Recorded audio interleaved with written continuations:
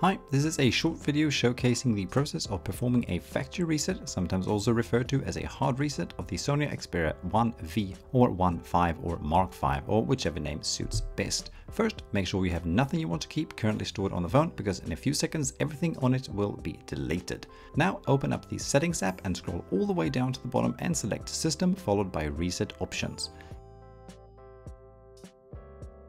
In here, select Erase All Data, Factory Reset, followed by Erase All Data, your PIN code, and then one more press on Erase All Data, after which the factory reset process is started.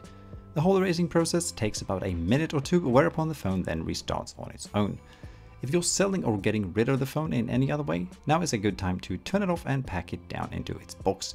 To turn the phone off in this state, just press and hold the power or screen lock button on the right hand side for about a second and then select power off. And that's that. Thank you for watching, have a nice day, bye!